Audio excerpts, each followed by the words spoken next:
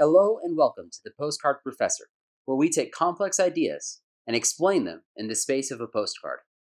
In this video, we're going to be looking through the basics of numerical differentiation.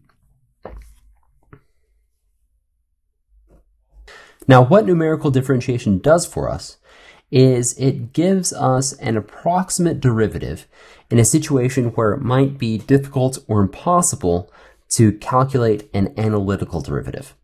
What if we only have data points for our function instead of an actual function to use?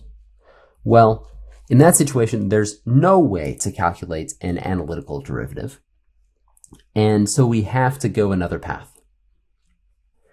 The basis of this, as for so many things in numerical methods, is the Taylor series. Now, what Taylor series says is that the function at some point, and I've just named that point x, is going to be equal to the function at another point, and name that x bar,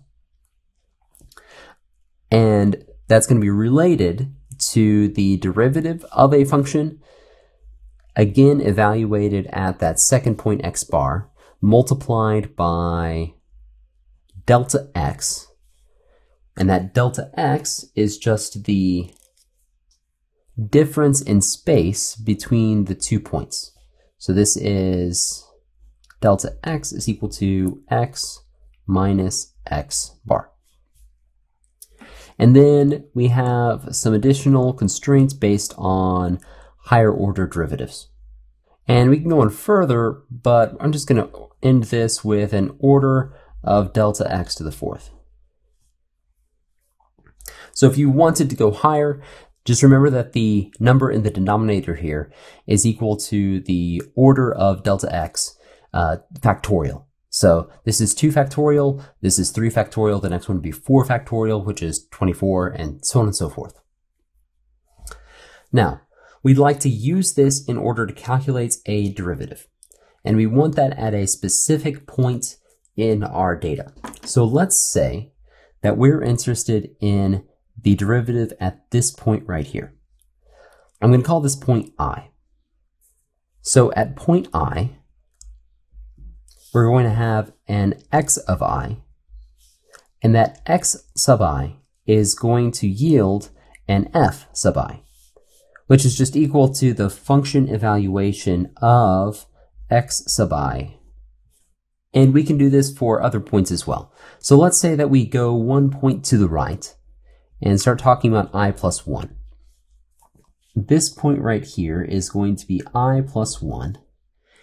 And we're just going to name those values x sub I plus 1, which yields f sub I plus 1, which again is just the evaluation of this unknown function at x sub I plus 1. So with this nomenclature, let's go ahead and rewrite our Taylor series. We're going to evaluate our function at x sub I plus 1. So we say that f sub I plus 1 is going to be equal to f sub I. So all of our x bars are now going to be x sub i's. So this becomes f prime, but we say fi prime, and this just means f prime of x sub I, multiplied by delta x, and I'll go ahead and write out the rest for you. This delta x that we have here is going to be x sub I plus 1 minus x sub I. So we're taking this value x sub I plus 1, subtracting off this, and we get this little delta x. Now, remember that what we're looking for here is the derivative. So we want to solve this equation for fi prime. So what I want to do is go ahead and isolate this term on the left-hand side of the equation. So I will end up with a negative fi prime multiplied by this delta x, which is going to be equal to f of I minus fi plus 1, and then we have all this other stuff. So finally, we go ahead and solve for fi prime. And we end up with these first two terms divided by delta x. So this is fi plus 1, which the sign has been switched because we're dividing through by negative delta x, minus f of I divided by delta x. And our next term here is this minus fi double prime multiplied by only 1 delta x divided by 2.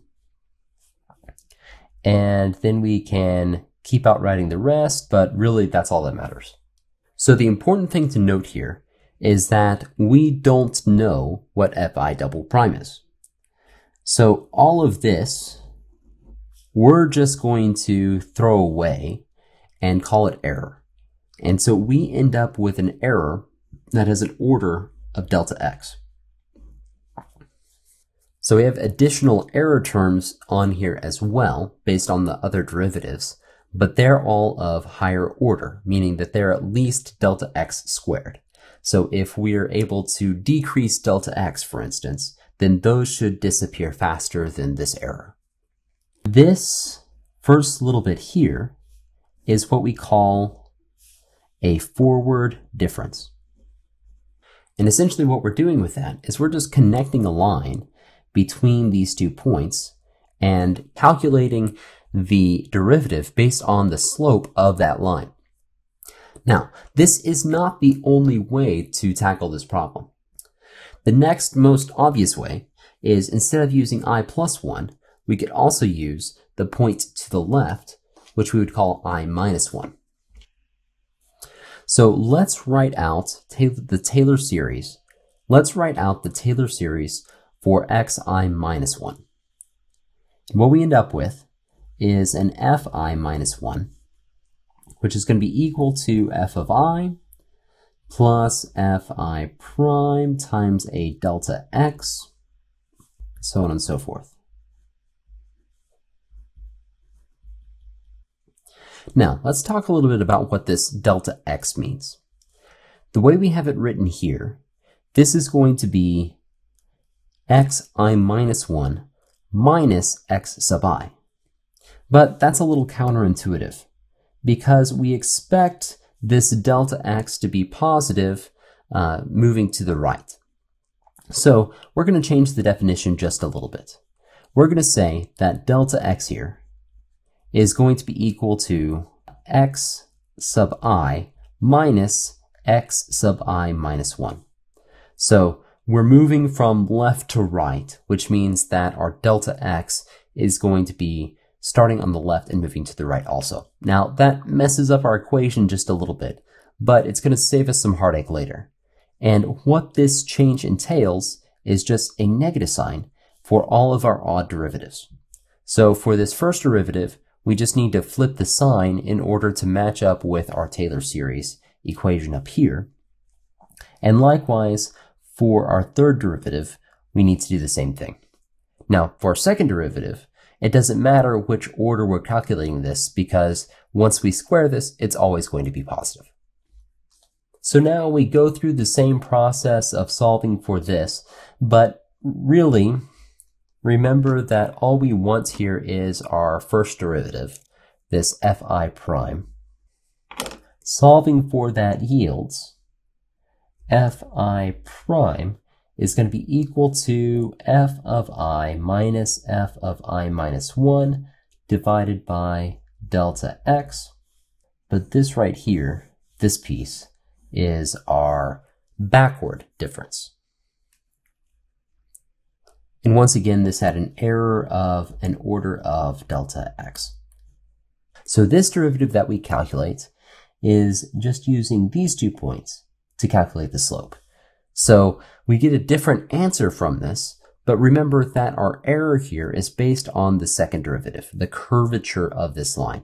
So if we have high curvature, as we do in these couple of points, then we're going to have a higher difference between these 2 values.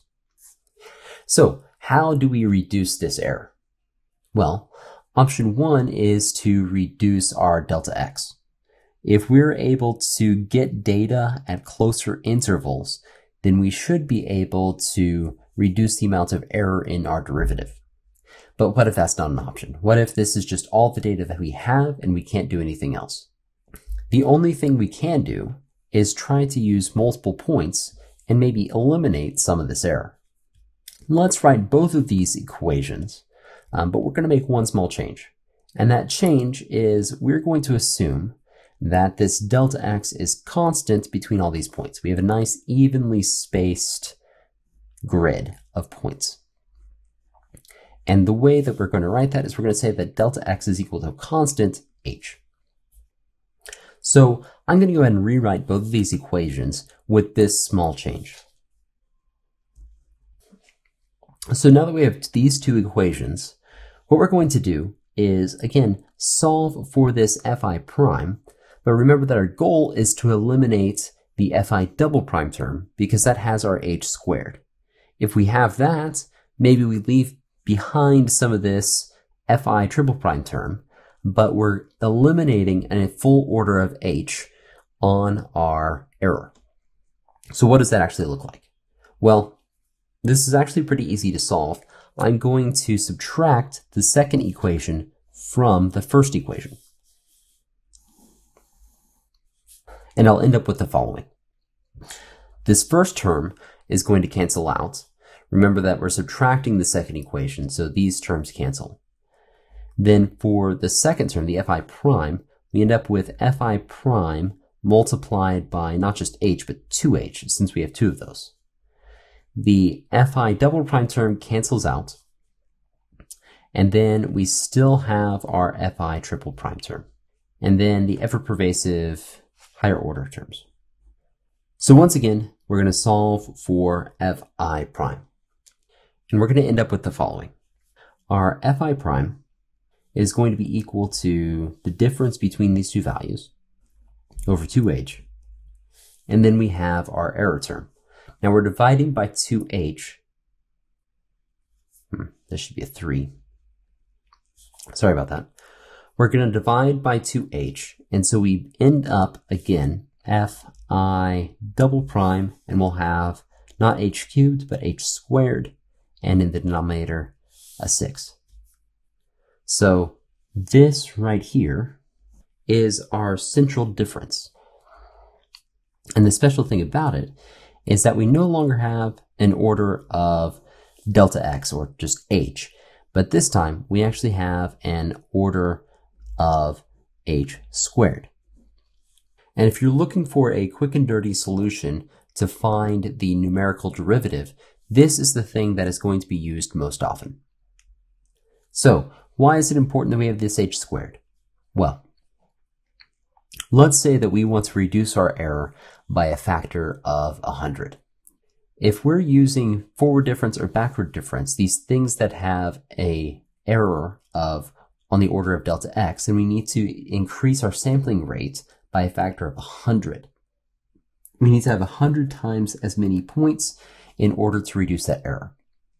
In contrast, if we want to reduce the error by a factor of 100 using the central difference term, well, all we need to do is increase our sampling rate by a factor of 10. We only need 10 times as many points in order to get that error reduction. So there's not much more effort required in order to calculate this, right? We still are just subtracting two separate values and taking a division, but we end up with a lot less error. We're basically getting rid of all the error caused by the curvature. And what this ends up looking like is we're just taking the shortcut between these 2 points in order to calculate the derivative. This line here is our forward difference. This is our backward difference.